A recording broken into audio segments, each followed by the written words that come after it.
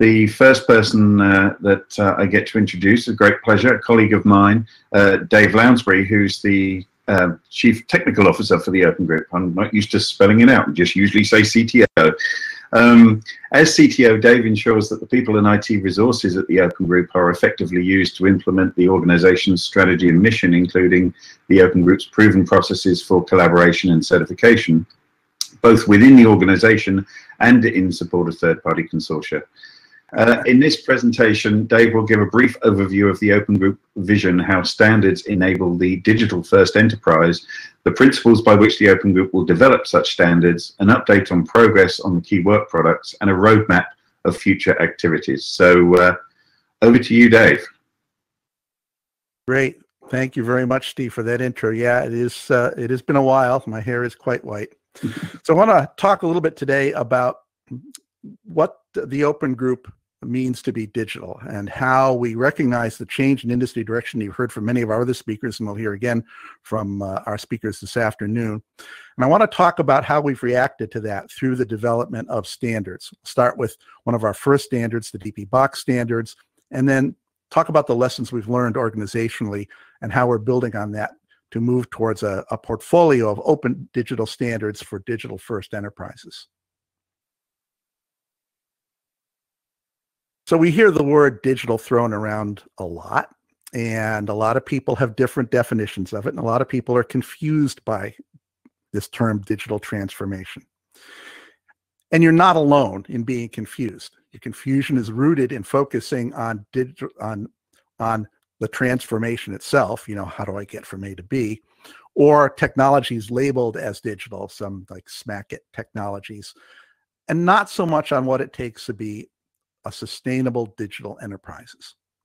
And to do this, you really need to look beyond this immediate transformation to what competencies and processes you need to operate that sustainable digital enterprise. And transformation is just how you get there. It's the as is from the to be. Now, this is widely recognized, as Andras said, this is a transformation that has been going on for a long time. And we're starting to get good industry guidance on how that change is happening. People are looking beyond simply applying our past incremental architecture approaches and program management strategies to reorienting organizations through the delivery of value through digital technology. This is something McKinsey calls the great accelerator. As Andras mentioned, you know, we're all being forced to be digital in our delivery of goods and services. And you see the quote here from the book that was written by Jeannie Ross, Cynthia Beath, and Martin Mocker, that where businesses are now taking a look beyond their past enterprise architectures and really asking themselves, what do we need to do to be a digital-first organization? And there's an interesting progression here, picking up on what Andras said. You know, as he said, we've long used technology to improve the performance or the reach of our enterprises. You know, we've got digital and things and social media, things like that. And those things have changed the way we interact with our customers. And now these other guidance, as I think is as exemplified by our Design for Digital book, is that the reorientation to not confuse this progress in digitization with the transformation of your business model from a mixed delivery mode to one where the delivery of goods and services digitally is your primary way of doing business. And this is what I've heard Jeannie Ross say many times, ask what is the Uber moment in your industry. Now, of course, the Open Group members recognize this, and we're reshaping our standards to address the needs of these digital-first enterprises.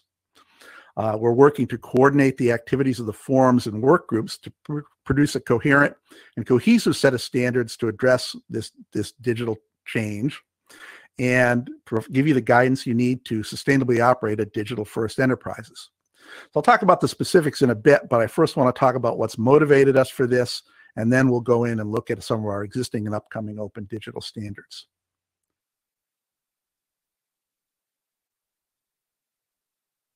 So, what motivates us? Now, you see my white hair here, and of course, what my generation always does is we blame the millennials. But the millennials here are really the digital natives. These are people who have grown up with digital access, and they expect to interact with your enterprise digitally, even if it's only doing a web search to check your reputation on their social networks. And these people are really showing us the way to the digital future. You know, that and the acceleration of COVID, which people have mentioned. So this was happening already. And your organization's ability to satisfy this mode of interaction and satisfy the digital natives' desire to conveniently look up and access your product and services, that convenience is going to outweigh any loyalty they have to your product, service, or brand. You know, you don't really control the buying agenda with these customers the way you might have in the past. So it's a big challenge. Now, there's no reason we can't meet this challenge. We have abundant computing and network resources, and nobody lacks the technical means to meet the expectation of these digital natives. Now, many companies are in the midst of reorganizing themselves to do this, and a lot of them are struggling to do that.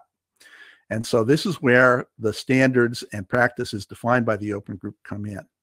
What we need is the models for creating and growing a digital enterprise and a digitally savvy workforce that has the knowledge to turn these abundant computing resources into the actual value for the digital customer. I want to emphasize this workforce point. The ability to train and manage a digital workforce is likely to be a key differentiator in your ability to run a digital-first enterprise.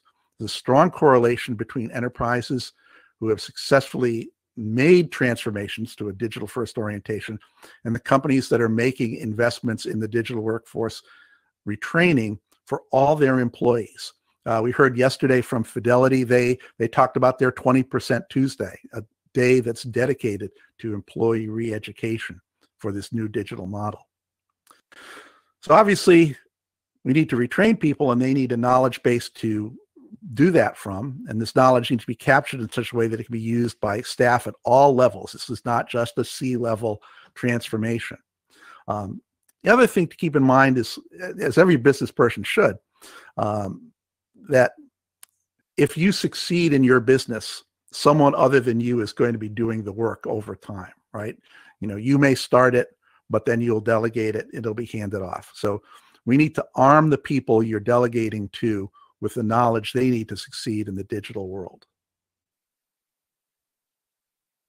Now, we do have to, of course, recognize the fact that digital's rapid rise was fueled by a lot of technological advances.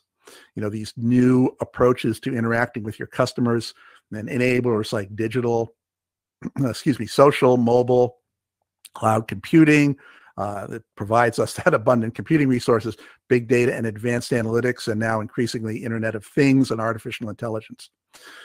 You need a business framework to make sense of all these things. You're just going to end up chasing the shiny toys and not really making that digital transition. So what role does the Open Group play? Well, we're a standards body, as you heard earlier today. We make standards and guides. We we produce training materials and create training ecosystems, and we create programs so that practitioners and services can be certified so that you know they're following these standards and best practices. So given that, we're all agile people, so we ask ourselves, what's the job to be done? What do we need to make these kinds of standards happen? So we want to gather the best practices for digital success from across the industry, and we want to make sure that these are rooted in the dual enablers of lean and agile. Now, the Open Group does this. For those of you who are members, you're very familiar with this. We do it through open participation and development of consensus positions, and then we use that to produce the relevant and usable content. And as I said earlier, back that with training and certification programs. And this, of course, enables the individuals who have taken that training and have gotten certified to succeed at digital activities, and that, of course, will then be the foundation for their organizational success. We might ask ourselves, well, don't we have plenty of standards that we can use for digital? Well, there's a lot we can learn from. There's a lot of industry past practice that's provided a strong foundation. It's gotten us this far. But we always need to filter this past practice through the lens of a digital-first delivery model. And not all guidance is going to pass that test. Some of it is not rooted in that agile and learning environment that we heard about earlier. Some of it is very prescriptive in terms of you have to go exactly right to left. It actually, we need to think about whether it lacks community involvement, whether it's kept up to date or not. So these are things we want to learn from, but not necessarily replicate. So the Open Group tackled this problem. We formed our digital practitioner work group several years ago now, and I'll let you read the vision here, but it's basically, how do we gather that information? How do we understand what it means to be digital? And how do we make that, provide that digital customer experience that Andras mentioned in the previous presentation? So we've started with this digital practitioner work group. We've got several other forums participating. We heard about, well, I'll get to that later. It's an idea that is spreading throughout the Open Group. And of course, where we want to start was, what are our definitions? Andras has stolen my thunder a bit here. He's shown some of these definitions, but they're good ones here. We have the definitions of, getting back to that cartoon, we actually do have a definition for what it means to be digital. And we draw the distinction between a digital enterprise that delivers value through digital means or mediates their physical goods and services through digital means. And we separate that from the digitalization, that incremental improvement of our processes that improve our ability to service those customers. A digital transformation is something where we reform the business model of the organization towards becoming a digital enterprise, and that's supported by digital technology. We've got one I want to hint at here, a digital product, the definition that's coming soon, being developed by our IT for IT forum, so you can join with them if you're Open Group members to help shape that definition. First output of this group was the Digital Practitioner Body of Knowledge Standard. This is an attempt to create a truly open consensus framework for what matters and what people should know to be digital. There's a lot of books, blogs, videos, conferences, everything you can imagine. There's a lot of volume, and the variety of this information tends to be a little overwhelming. So we've taken that, we've abstracted those best practices. We've developed it actually using open source and DevOps approaches. And what we've done is we've curated the most credible current information on a comprehensive and well-organized set of topics for the digital practitioner. It's organized in kind of a unique way. Typically, when you see standards, you see either a life cycle approach that you go from plan, build, run, or left to right, or you get a stack approach that you have different layers of things that you do, each one depending on the other. And one of the things that we strongly recognize when we see companies going through their digital experience is that you start small and you grow. There's case studies, and I'll cite those from the MIT CISR, that says a transition for digital is best done through an innovation approach.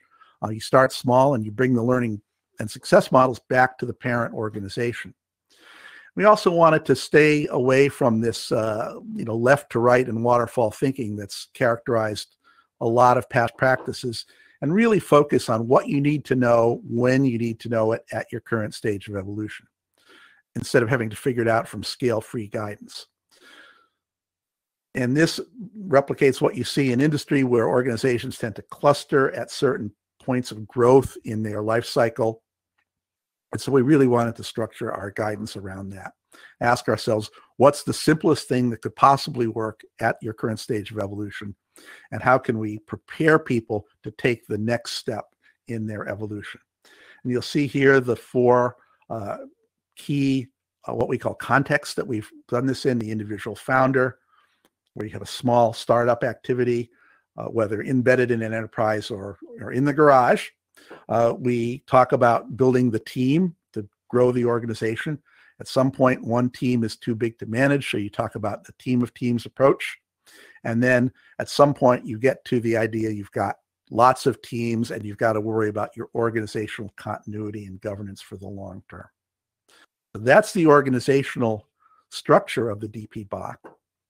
And you can see here that structure and what we call the 12 competency areas inside the DPBOK, the digital fundamentals at the founder level, the digital fundamentals of how you actually deliver value digitally, what infrastructure you need to do that, and what you need to think about to deliver your first digital application.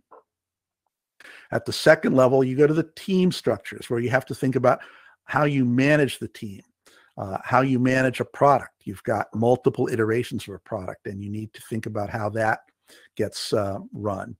The team needs to figure out how to work. There have to be work styles, and you have to manage the activities of the team and how they get their work done and how you measure them, how you hold them accountable, to use the CISR term. And of course, there's a certain amount of operations management. You've got products to deliver. You've got to think about workflow schedules and things like that. So the core management activities.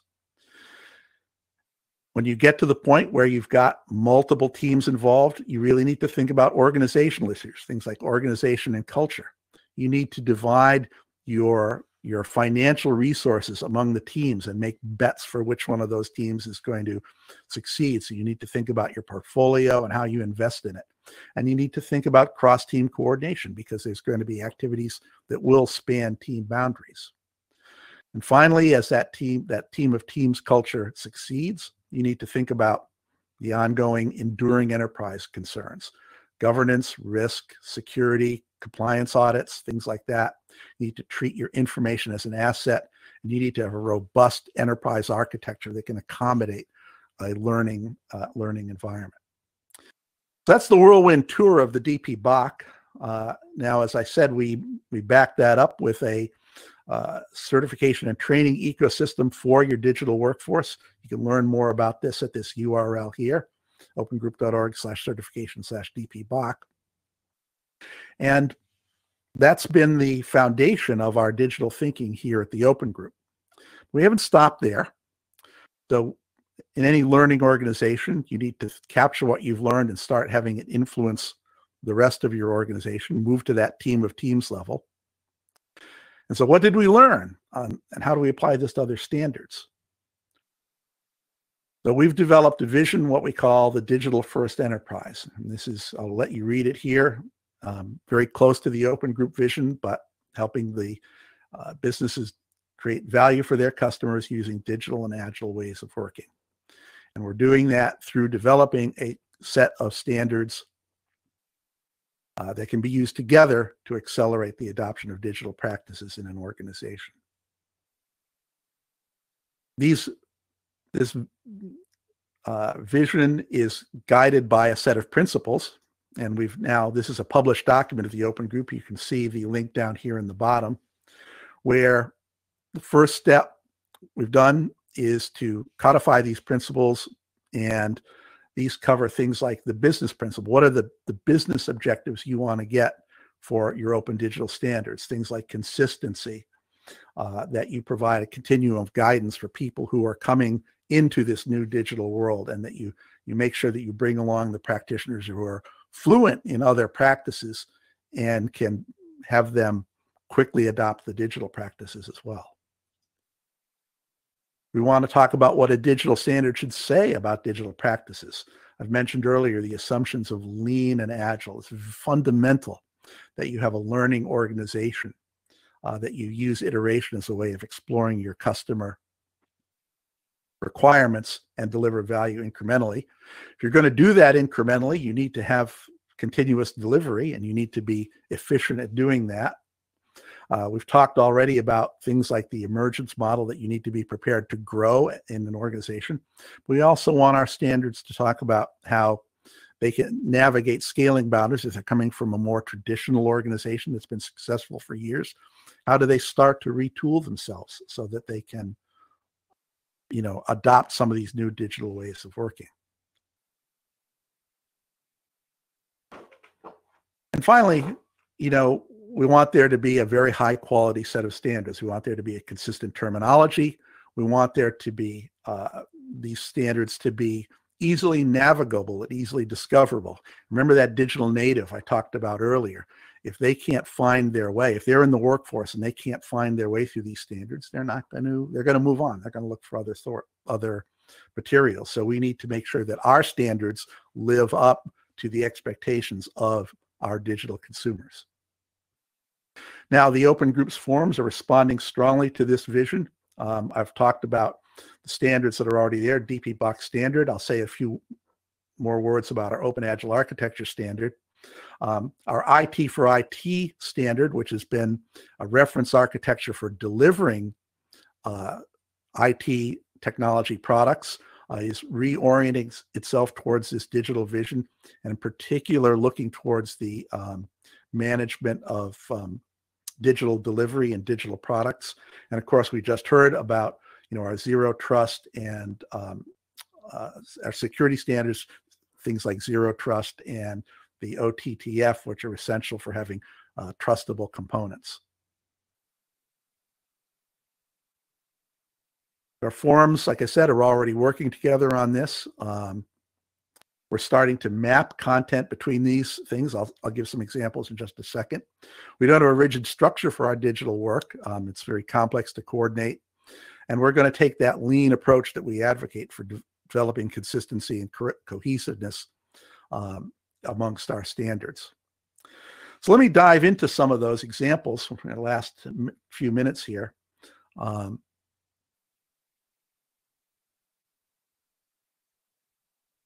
Our most recent big publication in this area has been the Open Agile Architecture Standards, and you can see the publication number here. It's a truly excellent document, and it underpins how you architect an organization to be digital and operate at scale in an iterative way. It emphasizes the iteration for learning from the marketplace. We want to have it based on a product architecture vision, so you can quickly innovate your product and learn from that market feedback. We want it to be based on a business operating model that is scalable, and that will be underpinned by modular and reusable software components. And finally, one that's very important in any Agile organization, how you reshape your organization such that the communication among and the feedback from the marketplace flows quickly to the people who can affect it. Agile organization also, of course, has an operating model that learns and scales from this. And you see here the key parts of that: the feedback from the customer, the product architecture, the Agile strategy, driving a set of products that you iterate and redesign to make sure that you're always meeting the needs of the customer. And that's underpinned by knowledgeable digital workforce, automation to deliver quickly, reusable software assets, and a good and secure sourcing mechanism. Let me move on to IT for IT. They said IT for IT has always had provided a solid foundation for how you go from your strategy, your business strategy, to developing software, to fulfilling that software in the marketplace and operating that successfully.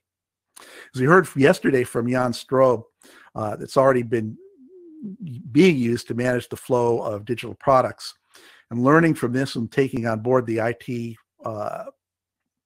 digital principles, they're in the process of updating its standard, and you're going to see this idea of the service model backbone being migrated to a new version with towards a digital product backbone in the V3 version.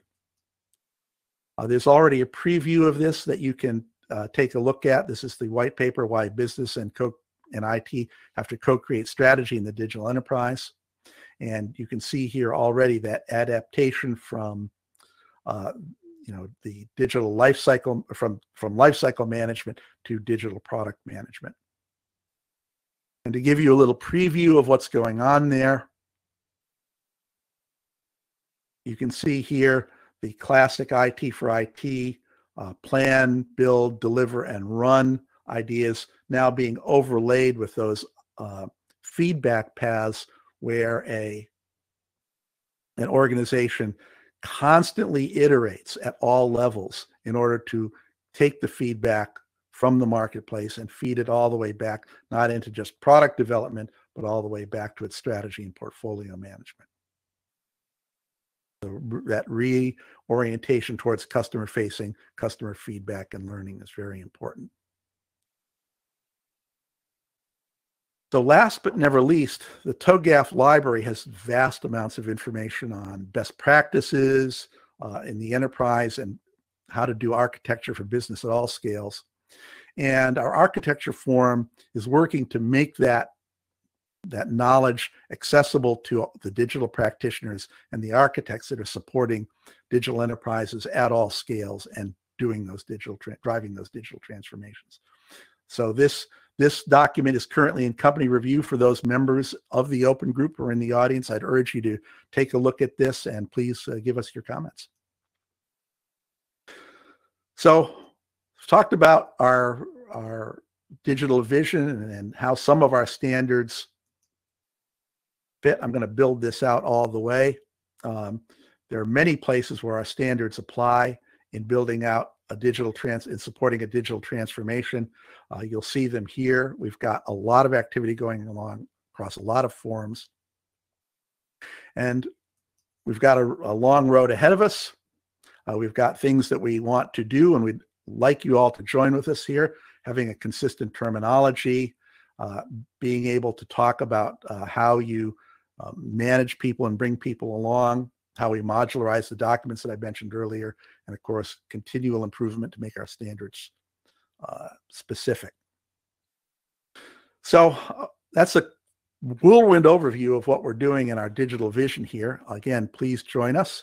If you want to learn more, I'll point you to our very good digital enterprise webpage, and there's some very good YouTube videos on that explore this in a little bit more depth.